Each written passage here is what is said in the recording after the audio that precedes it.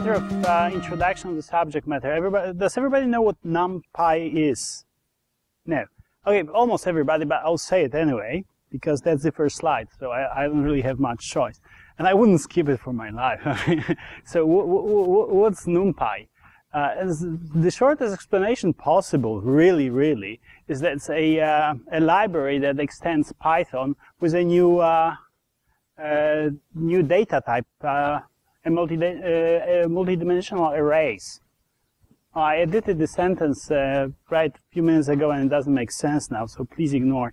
But the thing is, though, the most important aspect of NumPy is that there's this X1 extra data type and matrices of numbers, basically, on which you can perform a variety of operations. So, basic operation on arrays. Linear algebra operations, so that's a little bit towards MATLAB direction, right? Fourier transforms and variety of random number generators. That's a fairly mature library. It started with something that was called numeray, and now it's NumPy. Documentation is out there. Its quality tends to be spotty, but there's a book which actually is rather good, and since recently it's even free, or should we say based on honor system. You pay if you feel like that. It's a downloadable PDF by one of the authors. So it's pretty much everything is there, and it appears that as far as I'm concerned, it's been around since almost forever. So it is a pretty mature library that went through a fair number of iterations, and it's really nice, and I suggest it really warmly to everybody. Now, why I said it's the labor of love. If you read this book, the manual or guide to NumPy, it starts with how is that we wrote it, and it starts with grad students somewhere there writing up stuff for their own use for research, and how they stuck to this very idea of having it. So it's kind of neat. But let's get to the subject matter. NumPy and SciPy. Well, SciPy is scientific Python, and it's a library for scientific computation, which uses NumPy as its basic, shall we say, engine, the basic data model under it. So it's there. What's in SciPy? There are functions. There's lots of goodies that I don't really use, but since it's listed on the website, I list it here. I do use statistics, but there are methods for optimization, for integration, image processing as well, which is kind of a little bit up my alley, and more. Just go there and see. By the way, the website where you can find both NumPy and SciPy is scipy.org. And then there's some rather unfair comparisons. So no Python equipped with NumPy is not MATLAB, not quite. And it's not R either. Does everyone know what R is? Those who don't, lucky you. And honestly, I always like it much better, Python and NumPy, than any of the other two, really, especially R. So the way I started with NumPy is that I was doing some prototype, should we call it algorithm research or algorithm work, and I needed a prototyping tool for finding little things on images. That's what I do most of the time when I work. And it just turned out to be perfect as a prototyping tool. I've never honestly used it for really heavy mission critical stuff, but I've written lots of things in it that ultimately led to commercial products here and there. So, what can we do? That will be mostly about, the presentation will be mostly about NumPy itself and what you can find there. So I'll try to give you a little bit of an overview what can be found there. And then I would like to show you how I applied it to actually a real-life project about which I will talk at length as well. What you can do, there are those basic operations. So we can create an array, and I have a pointer, hang on. So we can create, that's how it looks like, right? You can very well use it from say, for IPython, you just type in import NumPy, right, and you can use it. And that's, for instance, an instruction for creating a matrix, a zero matrix 5 by 5, right? You can access, and then the NumPy fully subscribes to, shall we say, Python way of doing things, accessing numbers or elements under indices by slices, by indexing, and so forth. So, for instance, so you can access elements at indices, and this is how it looks like, right? I'm comparing something to 0. That's not a very good way to compare anything to 0, but kind of shows the point. We can access entire rows. So this is my my matrix, which happens to be n by n plus 1, because that's from code that I'll show in a moment, that solves a system of linear equations by the typical means. It's an illustration only. But the point of this little example here is that I swap rows. So I have a matrix of numbers and just swap rows, right? So you just do it like you would do naturally by two, as if they were variables. So that sort of tells you something about how the library works. You can assign something to a row, and it becomes that row, right? As long as dimensions agree. So you can use this whole system in a very natural way. A little bit, I would say, MATLAB-like. So it is a convenient, shall we say, a command line tool as well, for that reason. So we can access, we can slice and dice things. Slice. And by the way, these are not only square matrices. All my examples are square. Sorry, these are not only 2D matrices. You can have arrays of arbitrary number of dimensions. For the record, I'm not using that in any of these examples, but it's fully possible. So, what can we do? For the other trick that I'm doing here as well, I create a bigger array, and then that happens to be all zeros, and then I assign to a block of it, just this block, 10 by 10 in the top left corner, right? Ones. That's how it works. Why not? So I can assign one to another. And then there's basic arithmetics on matrices directly. So I can take an element and compute something from the end. That's pretty obvious. But then I can compare. I can assign. Well, I can multiply a row by a scalar and assign it. Right?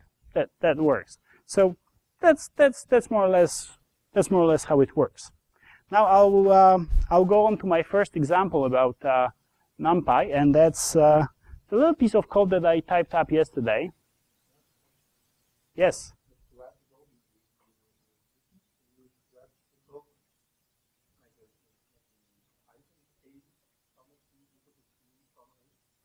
I'm not sure I follow the question.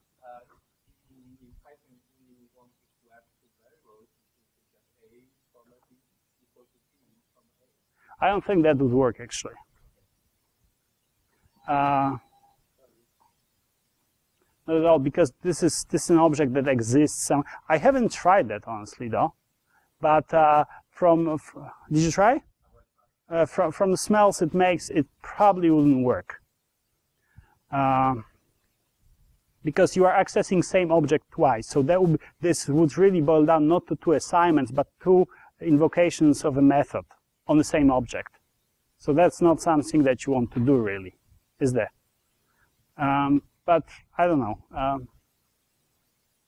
So here's a little bit of an example that I would like to use to show you how that all works. It's a pretty trivial example.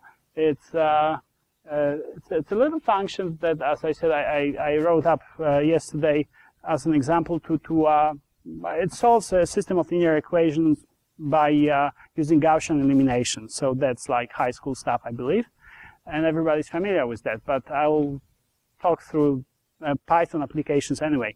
So here's the first thing. So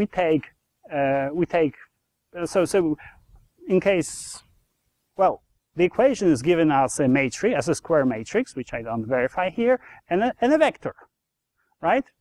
And well, what's the first thing we do? We kind of attach the vector to the matrix, which we can conveniently do using the function hstack. which means horizontal stacking. So I concatenate the two, attaching that very vector to the end. Now I'm ready to do my to convert my matrix into into triangular matrix, right? By the process of Gaussian elimination. So that's what this function does, and this is where those little examples little snippets of code that I use for flipping rows, for instance, this is where they come from, right?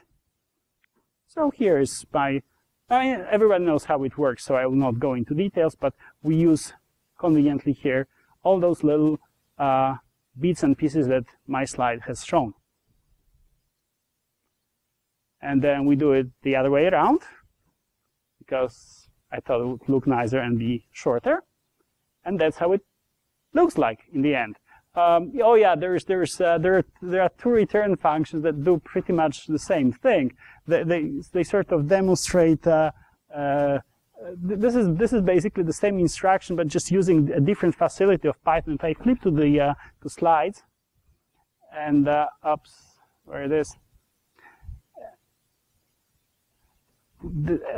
A rather fundamental or rather important feature of NumPy is so-called ufuncs, or universal functions, which bring all sorts of arithmetic operations, element-wise operations, mind you, on matrices. So we have the, just to clarify, I'm trying not to confuse the issue, but we have the algebra set of well, algebra sublibrary, which is quite important, which I'm not really talking about here. And then we have all things that relate directly to matrices as essentially a data structure for accessing rows, columns of numbers, right? So ufuncs most of the time they really apply to elements within a structure. So you can do element-wise multiplication, take two arrays, and you for instance can multiply each element by each element in two arrays. Or you take two arrays. There's a function called max, right? You take, or maximum, you take two arrays, and it returns you from these two arrays max element-wise. So from each element it will take the biggest, from each array it will take the bigger of the two, right? It compares two matrices. So this is what makes it a rather convenient tool for things that are not quite algebraic, but more like, say, image processing or experimenting with images, because these are things you would normally do. Well, not quite, but you would do occasionally. So going back to my example, so one is a rather so the first what the first line shows, or is intended to show, is that I can use quite easily. I can, well, I mean that's really done as list comprehension. So I just process elements using indices from the list, and then in one call I turn my list into an array, right? That's clear what it does, right? What I do, I produce lists of numbers and I turn it into an array by one call. So my intention was to show, okay, we can interface to lists in Python and create arrays out of them, right? Here's the NumPy way of doing same. What I really do, I take the last column of AY and the diagonal of AY, which is n by n plus 1, and divide one by the other, right? Since I've done elimination before on this data set, my matrix really looks kind of like, I don't, there's stuff there. Like, do I have a, no I don't, sorry. It has a diagonal and one column at the end. That's how it looks like. So you kind of can imagine what is it for. So it's pretty simple. Now I can run it, and if it doesn't, I'll be like totally embarrassed now. But it does, so it should. So there you go. It solved my randomly generated. Okay, thank you. Very nice. It's too late though, but thanks. Thanks a lot. All right, now seriously. So there you go. I'm lucky because well, I got the same result twice, which is very nice. So I'm comparing myself to Python's linear algebra module that has all goodies for doing this sort of things. So yes, you can type up a reasonable way of solving linear equation in about 15 minutes. That make it 30. The point is, it's really easy, it's really quick, and all the stuff that you need to deal with, it goes away. Of course, typing up this takes about 10 seconds. So I strongly recommend using a library, and you don't have to test it.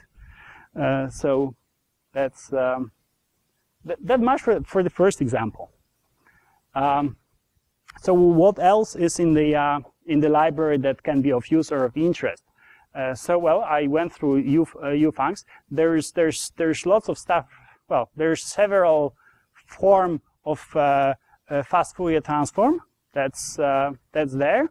You can interface to another library very conveniently. Like for instance, you can interface to PIL. Does everyone know what PIL is? Now, PIL is a really dated library. It's called Python Imaging Library. I don't really think it changed since 4 or 5 years ago a lot. So it kind of, but someone keeps it, shall we say, compatible with subsequent versions of Python. But there's no real development on. But it's a useful library that I use to open images. Really, that's not much else really. But it loads images for me. So I open an image and convert it in an array, mangle the array. So what I'm doing here is pretty obvious. I'll show you this example. But what I really do is I take a fast Fourier transform of my input image, right? And then I multiply it by itself. I take the square of it. I shift it all by 1, all values, not to have pesky zeros, of course. And then I take logarithm of it to make for nice visual effects. Scale it. You will have to see the visual effects. And then I rescale it to whatever I expect to have in my. This is an 8-bit image that I'll produce. So I rescale it to between 0 and 255, and then I make an image back from an array. Right, from that array that I rescale, and save it out. So what I've done, well, I have computed so-called power spectrum, effectively, and took logarithm of it. The logarithm is really, as I said, for visual effects. So I'll now try to run this thing for you. You will see it runs actually, oh, this is a really nicely written C library underneath. So this thing, if used correctly, is blazingly fast. I mean, Numpy.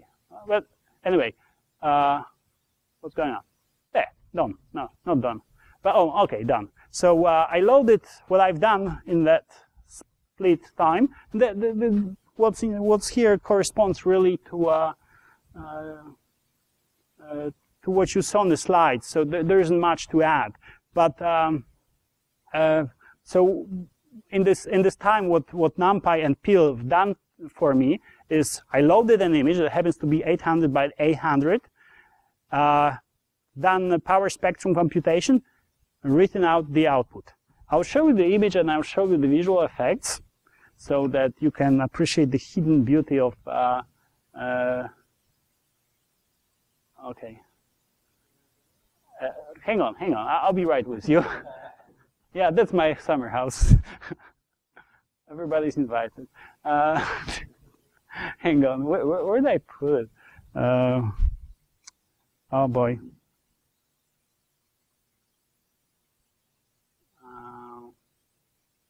Yeah, that's here, I think. So since I put it in the same directory, I have now hard time finding it, but that's okay. Yeah, it's right there, but normal Microsoft viewer doesn't show it correctly. So now I need to also find a decent viewer somewhere. Sorry. Yeah, well, you know, I have a love and hate relationship with Microsoft Windows, I have to say. Love part is when I get paid for using it by my customers.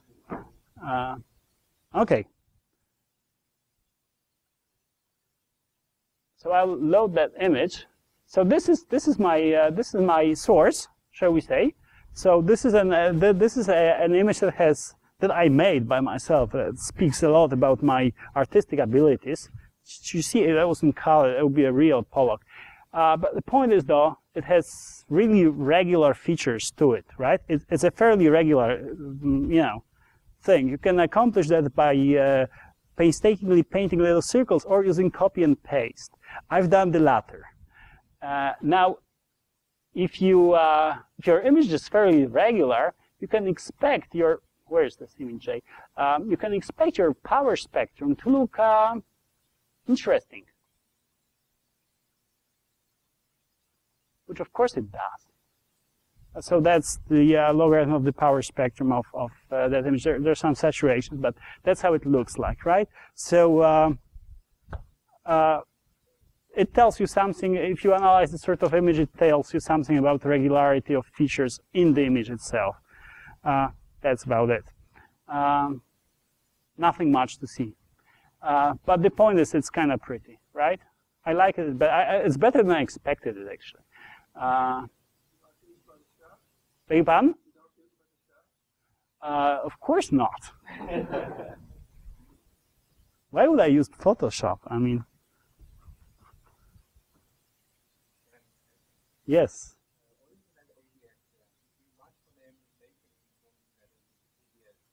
Beg your pardon? Beg your pardon? Yeah, I don't need it. You're correct. It came from something else. Sorry, I don't need it now. I mean, I take right later. I take the square. Yes.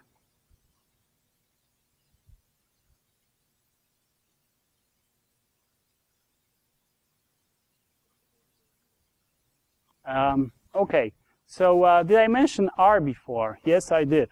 And R is, for those who don't know, it's just awesome and everybody hates it. But it truly is awesome. It's incomparable to anything else set of statistical tools. Now, in Python, we do have a bit of it, but not nearly as much.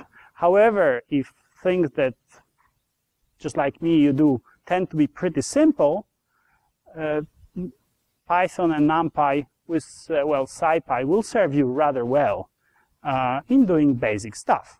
For instance, if you want to generate random numbers, lots of random numbers, there is quite a selection of generators that match your textbook pretty well, and there you go. You can use it for that reason. So now I'll talk a little bit of a project in which I used NumPy to generate test images.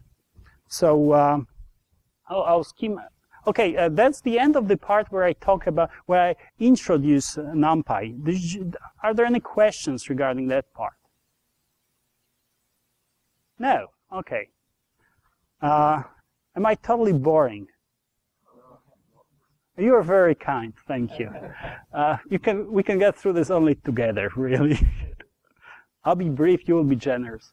Okay, so why would I ever do it? Why would I generate test images? Because software that I worked on, it measures those little things on images. Those little things that I talk about, they really correspond to images of cells. So if you take a microscope and connect a digital camera to it, and you take pictures, so this microscope has rotating wheels on which color filters sit. And then you get monochrome images from your sample that first was marked, of course, with fluorescent media of sorts, right? Fed to those cells, they incorporated. So you end up having a bunch of images from this that kind of look like this. That's your nucleus. And it's marked with one fluorescent stain that normally would correspond to light that you don't see. But well, it would be there. Then there would be something in nice green color that would correspond to, for instance, I'll give you examples, that corresponds to cytoplasm, right? and then you would have a third image, again acquired at different wavelengths, where you would see, say, a bunch of dots around this particular target, which correspond to, I don't know, pattern of expression of something, or some organelles that just happen to be there. They incorporate this this stuff that you feed them. So, and they're usually like antibodies that mark something. I'm not really strong on details, but there's a fluorescent moiety on the other end. So we get this sort of peculiar looking images that, if you compose together, they make a color image of a cell that kind of looks like a cell. But we analyze it in that form because that's really the way to go about it. That's, you know, they're not there to look at them, they're there to measure processes that occur in those cells. So the problem with this sort of work is that you want to test your software, or you don't want, but you are required to. I mean, that really depends how you look at this. The entire point is that if you go through the entire, these are living things, really, living cell cultures. If you go through the entire process from sample preparation all the way through analysis to some sort of output that it's interpretable by a biologist, so you can contrive the sort of testing pattern where someone prepares a sample with known cells and known stuff applied to them, and they would sort of expect a given type of response. So you can validate this entire process if that works. But the problem is that it really confounds so many factors that you can't really figure out on the basis of that what is not working, and is really your software measuring things that you would think it should be measuring, right? Is it really extracting the numbers that you want to extract, and is it really segmenting correctly the shapes that you want to segment? So this objective truth is really, really difficult to attain. So instead of trying, we just give up and fake it all the way.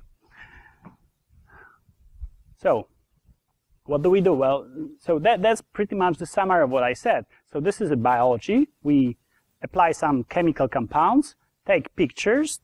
Digital images are, well, here's kind of empty space. Something happens, and then bang, you get data, and then you compare it to what you expected. That's sort of how people tend to look at this. But of course, it's the issue with writing software in this way. I mean, so you sort of make some assumptions about your about those images that will be coming in. You write your software, then you get the actual images. You feed it to that software, and you get some results, really.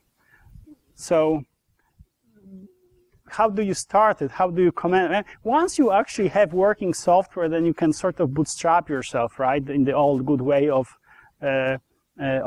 regression testing. You just assume your version 1 is correct, and then you test against that, unless a bug is found, and then you fix it and you assume that version 1 plus delta is the correct version, and then you test against that.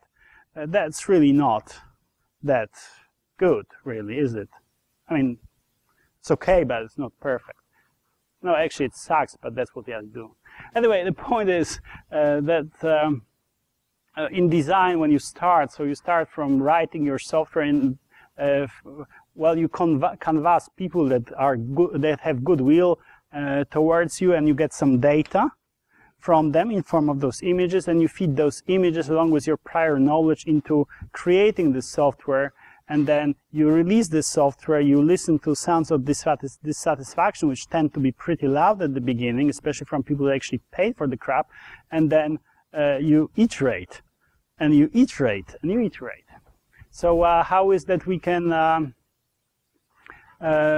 Where's the problem with that? So the part of all that is that when you get your real life images, and you make a lot of assumptions about what's how representative they are of what your software is going to encounter in the future, really. So I just say that implicit assumptions are bad. it's better to make explicit assumptions. So, how do we make explicit assumptions? Well, we assume something about characteristics of the images explicitly, and we write a simulator, a generator of fake images that has certain parameters, and just we create this fake data according to what we think should be correct, but at least it's explicit to arrange. There's always problems with sort of models. You must not allow yourself to believe in them, but it sort of helps you focus. That's why this software is useful.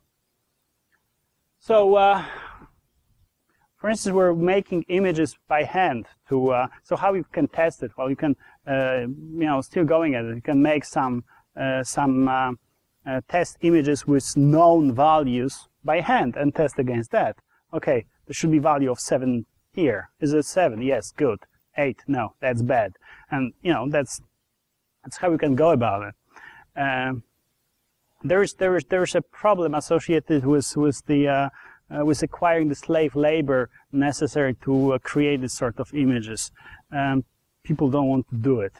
Nobody wants to do it. So even if you pay them, they don't want to do it, and we are poor. What do we do then? Well, what I try to do is that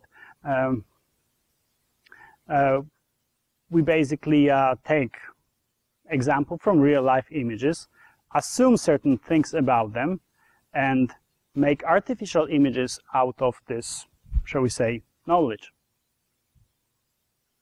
So how that really works now, how is what this stuff does. I'll show it in a moment. I can't really run it because it runs forever. Really, it takes a long time, but just believe me, it works, and it uses Python, and it uses it in a quite nice way, which I'll kind of step through a little bit. So how that really looks like. So we really have, what that software gets is a container. So, I mean, in real life, these are actually containers called whale plates. So there's a whole plate of little containers in which those cells normally reside, and on the image it sort of corresponds to this sort of picture. You have a round shape or square shape within which some sort of objects live, really. And my test image, ultimately, my real life images over there, they normally contain, in their scope, there's tens of cells or hundreds of cells depending on magnification, but the whole point is that this container gets divvied up by the microscope. So we kind of look at a given position well, and then move a little bit, take a picture, move a little bit, take a picture, and this whole bunch of images that sort of overlap a little bit. You need to stitch them together. That's another step in the process. So what I really do, so within the chosen container shape, code randomly places shapes drawn from predefined object populations, which have their intensities, or rather concentrations, hypothetical concentrations of this fluorescent agent, and their shapes. Imagine for the sake of simplicity, they are they're elliptical shapes like that. So you have really two axes to decide. So you can kind of model them as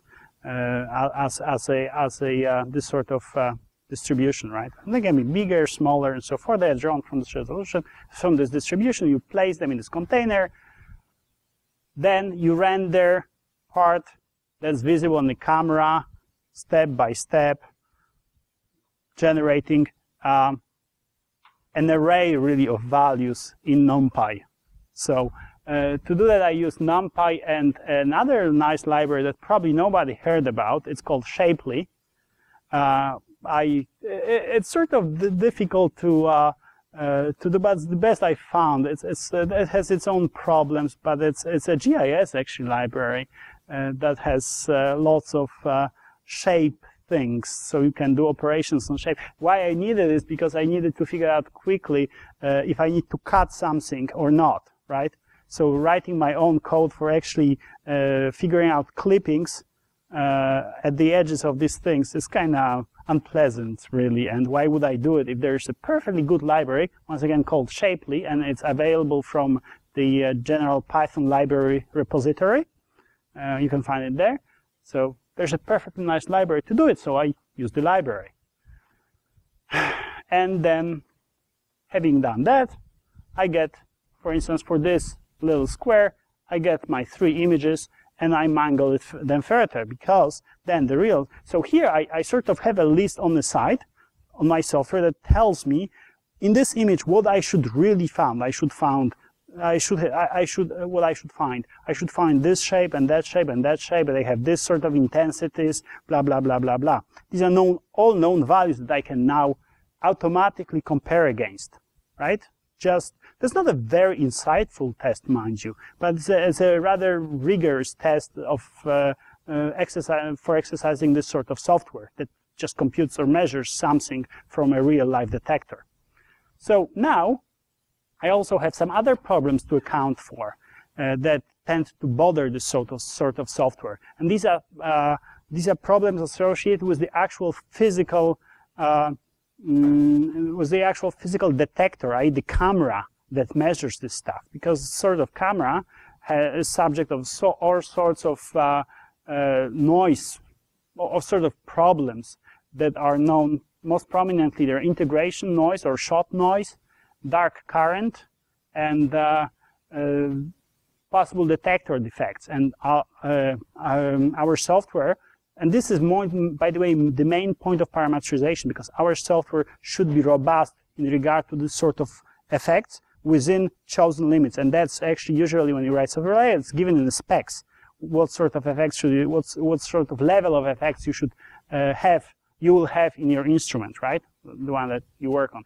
So dark current, and these are interesting things that are related basically to how a camera is constructed, right? You have a camera like that one, and it's an electrical device, and it basically captures electrons. Well, it captures photons incoming, they bump off electrons, and electrons are being captured, right?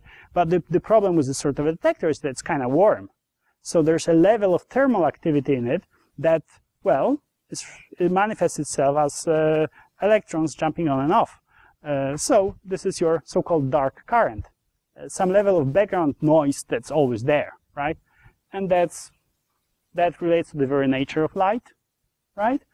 And then there are other problems. So we add the noise, and NumPy is excellent for taking a massive matrix corresponding to an image and just creating a numbers, putting random numbers drawn from a certain distribution, like, for instance, Poisson, to that matrix. And that's what I do here.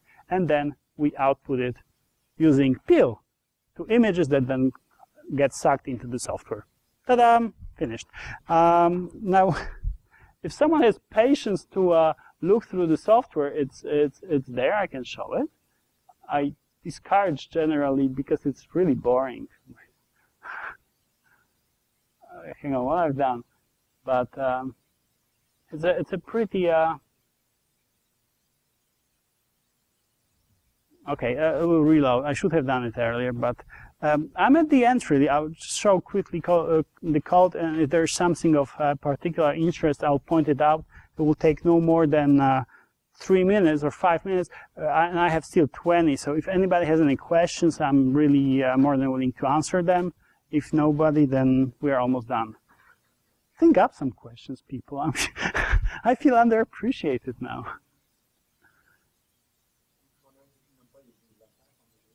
Beg your pardon?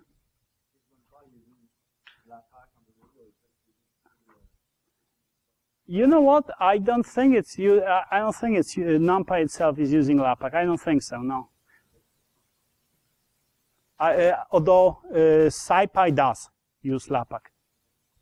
So I mean, when you think about what's in NumPy, it's really simple stuff. There's no ambitious math there. It's a matrix representation that is really, really nice and useful in Python, and you can use it for all sorts of things that don't have any mathematical flavor to it. It's just have bunches of numbers. By the way, it interfaces very well to a database called HD, a database-like thing called HDF5. there's a Python library called PyTables to do exactly that. And that's a data storage system for this sort of massive numerical data. Comes highly recommended. I tried to use it once. It's okay. So I mean, do I do anything particular in here that merits mention? Well, I take real life sample shapes, and I create my pipeline that draws these little shapes. I don't know, there's nothing there. I mean, no, that's it. It's really simple. Then, I mean, it's a real application of Python, and Python and NumPy make it really so simple. There's a little bit of labor involved, but you don't have to go on and contrive clever stuff. It just works. Thank you.